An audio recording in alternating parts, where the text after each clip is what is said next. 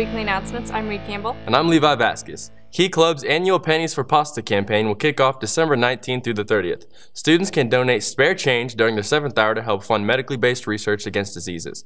The 7th hour that raises the most money wins a pasta party. Hey seniors, those fund recognition ads at the back of the yearbook are to be purchased and photos uploaded by Friday, January 23rd.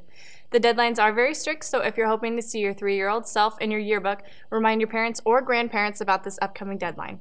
Questions can be directed to Miss Crane, which she is located in B116. Every Friday, beginning on January 16th and ending on February 20th, one person's name will be drawn for a large free pizza for lunch that Friday. To enter the drawing, students may put their name in the library drawing box every time they come in to check out books.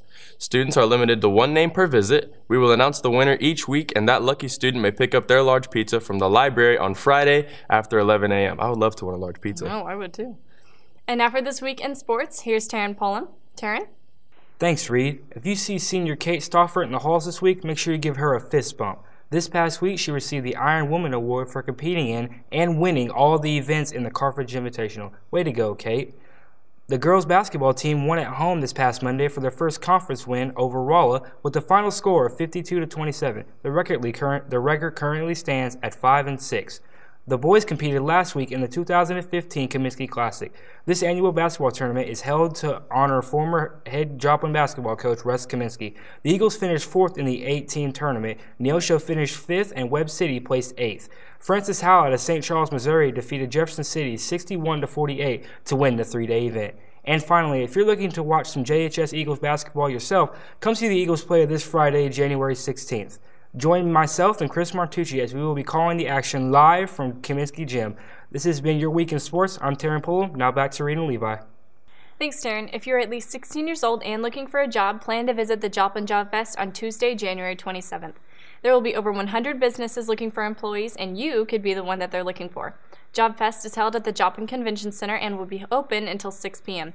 If you need help with a resume, see Mrs. McGowan in E105. Football off-season workouts will start on Monday, February 9th at 7:15 to 8 a.m. Off-season workouts will be every Monday and Wednesday. We will meet in the gym number 3 unless notified. Senior guys, sign-ups for Mr. JHS can be made in C103. You must sign up by February 2nd. Senior sign-offs for the back of the yearbook are due Monday, January 19th. Sign-offs need to be 50 words or less and must be school appropriate.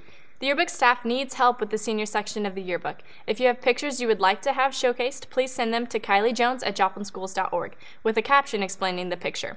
Pictures should be followed by these themes: Memory Monday, Transformation Tuesday, Wayback Wednesday, Throwback Thursday, and Flashback Friday. These have been your weekly announcements. Have a great week.